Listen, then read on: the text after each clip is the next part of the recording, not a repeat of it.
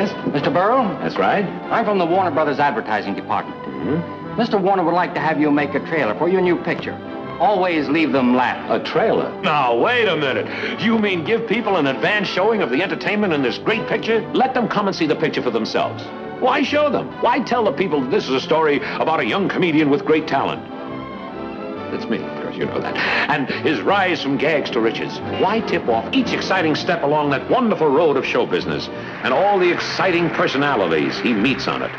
The incomparable Bert Lahr, glorious, glamorous Virginia Mayo, fascinating Ruth Roman, and scores of others. But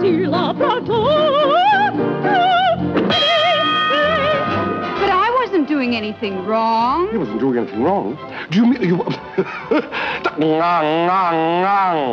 I don't have to do this. You know, Metro wanted me, Fox wanted me, Paramount wanted me. Come to think of it, they all wanted me to go to Warner Brothers. And now that I'm here, I suppose you'd like me to talk about these great musical numbers and the top talent that are introducing these numbers. Don't fear the flash and thunder of it.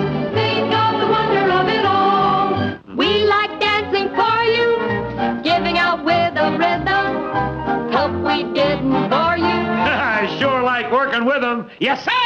No, my boy, the trailer is out. It's out. I'm a star. It says so right here on the door. There. They at least could have waited till I finished the picture.